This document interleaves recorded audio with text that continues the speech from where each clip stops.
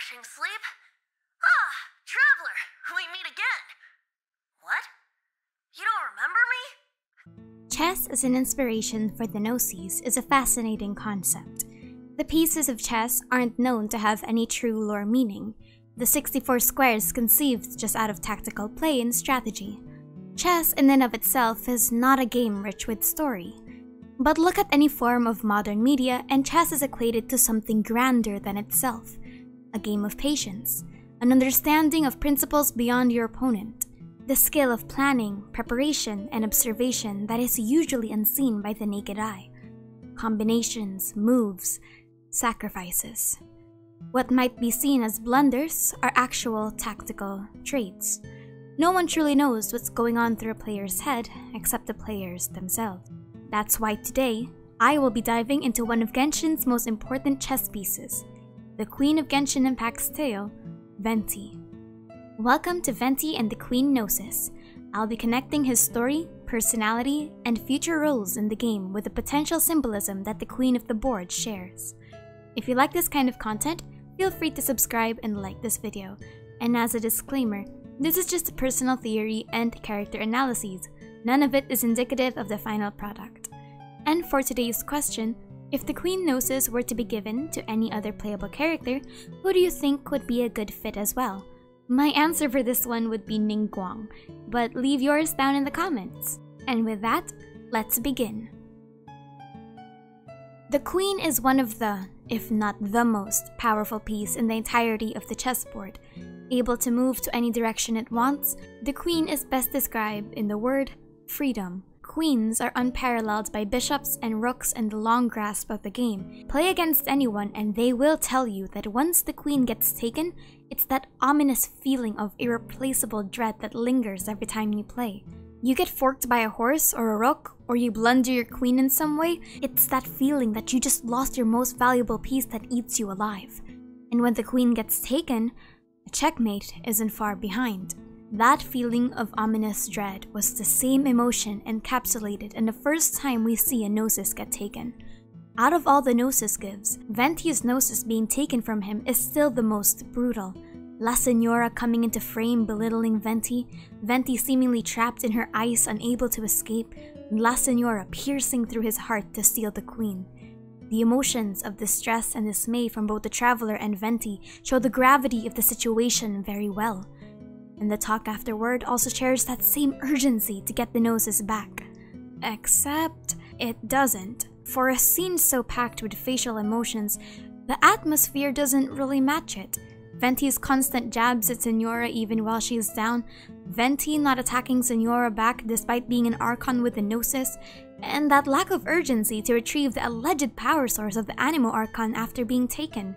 You would think that Venti, for all his description that the Gnosis is an elevated form of the visions and that the Gnosis allegedly holds the power of the Animo Archon, would be frazzled or at the very least, somewhat bothered by the Fatui taking it. But he's not. In chess, this is known as a tactical sacrifice, maybe even a trade, or even better, a gambit. The sacrifice of a material to gain a more advantageous position. The true intentions of Venti in this scene are unknown, but what we do know is that Venti is aware that the Fatui are going after the power greater than the Valens.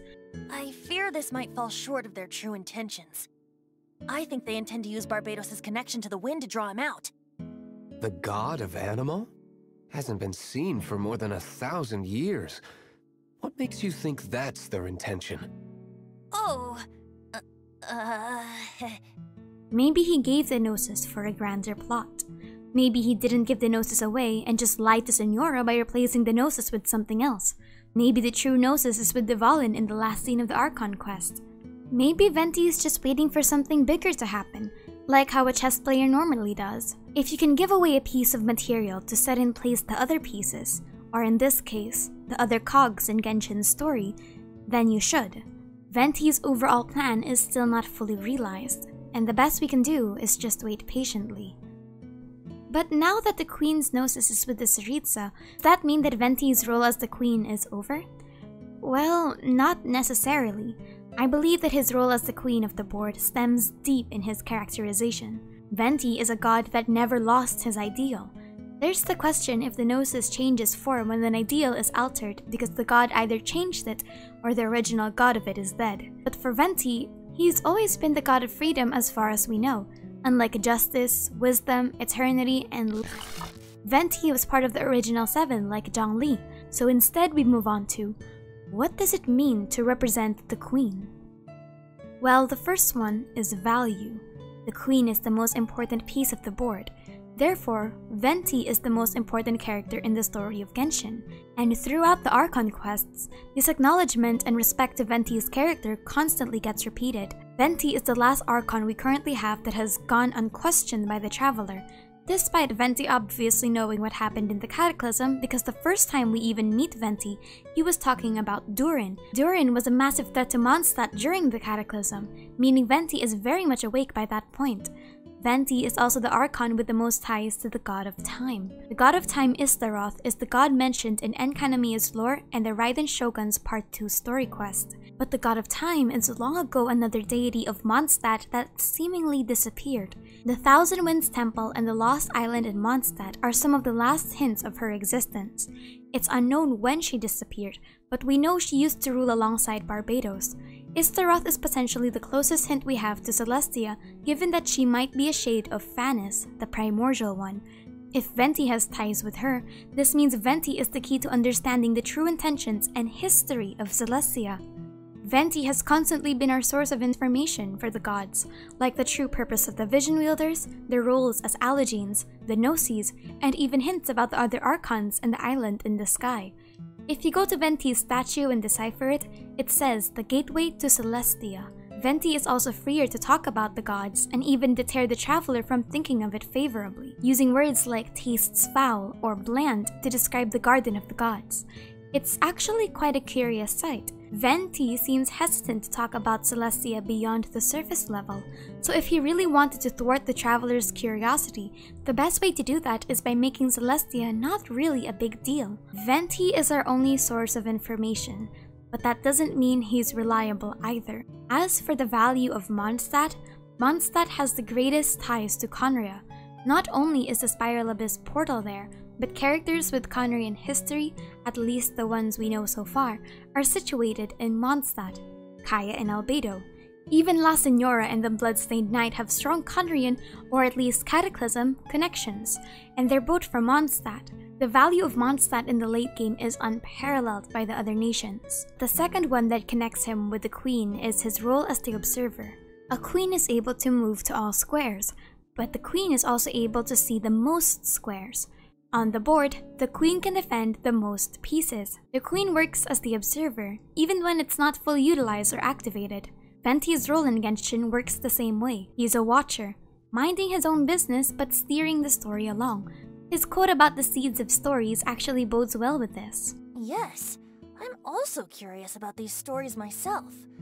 But who knows? They may merely be akin to the old saying in Mondstadt. Seeds of stories brought by the wind and cultivated by time. Stories brought onto the wind will bloom into legends in due time. Venti's role in Mondstadt's story is quite passive. He sleeps for most of his existence as an Archon, but his slumber might not be of his own volition either. Much like seeds, he sprouts when the time is most opportune. Venti's there when he's needed. In the events he's in, his mission is to plant the seeds of stories by either jump-starting the plot or pushing the plot forward.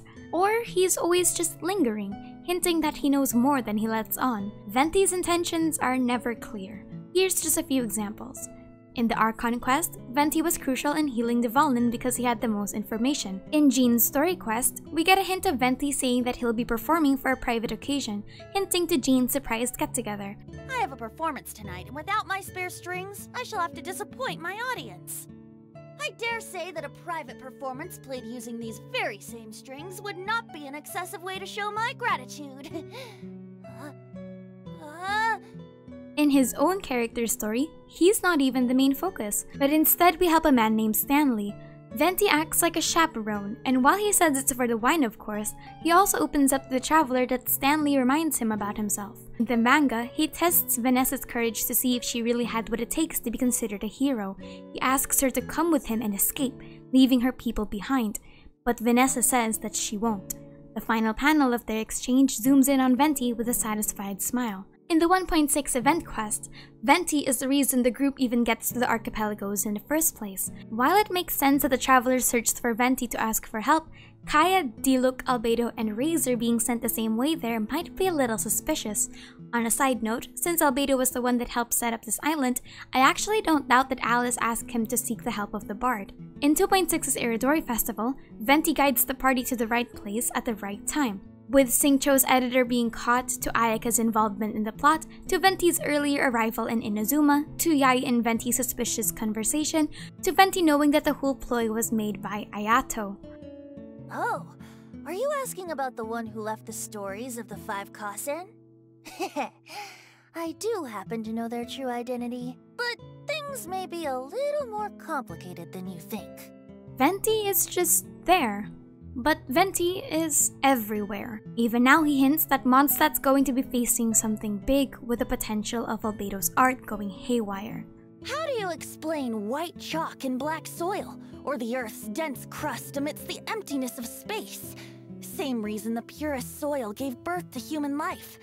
It's an ancient power with unmistakable properties. Trying to harness it is dangerous indeed. I can't imagine what would happen if someone lost control of it in the city. Never mind. What goes on within Mondstadt's walls is up to Mondstadt's people to deal with. Venti's role in the stories he's in is never fully clear, as though Venti is actually constantly Barbados in everything he does for others. He also talks about perception. Venti might be a bit of a klutz or a drunkard, but Venti's wisdom is not to be messed with. Though I've long since viewed this scenery a great many times, there is something different about seeing it again with you. Surely you're not still concealing some other wondrous abilities. Even if you were, it would simply further prove that my intuition is correct. No, not intuition. Rather, I've lived for a long time now, so you could say I have some experience in reading people. You know, you're so smart it almost makes me uncomfortable sometimes. But then, maybe it's right that true friends can tell what the other is thinking. And third is Venti's backstory. When you play the game of chess, if a pawn reaches the end of the board, it undergoes promotion. It can be promoted to a knight, a rook, a bishop, and most importantly, a queen. Venti's backstory starts from nothing, just a pawn in the grand scheme of things. In those days, Venti was but a single thread of the 1,000 winds that roared through the northern lands. He who would in latter days be known as Barbados was but a tiny elemental spirit, without a shard of divine dignity, a breeze that brought subtle changes for the better. Barbados would then meet a bard of Mondstadt who would sing with the wind spirit, and it was through his friendship with the bard and the citizens of Mondstadt that he would understand the people better. When his friend died, Barbados was moved by the sacrifice of the nameless bard and adopted his face. As he ascended to the title of the Animo Archon, Barbados carried his friend's legacy until the very end. It was during this pivotal defeat of Decarabian that Barbados becomes the queen he was always destined to be. His story calls him the tiny seeds of hope, but as the time of God said, he would bloom into a legend. The story of the queen is interesting when paralleled with Venti. His story elevates what would otherwise be considered a simple piece on the chessboard. As I've said before, no one really knows what Venti's intentions are. Until we get the part 2 of his story, we will never truly understand how he operates. We haven't gotten the chance to know the player, we haven't gotten the chance to know Barbados.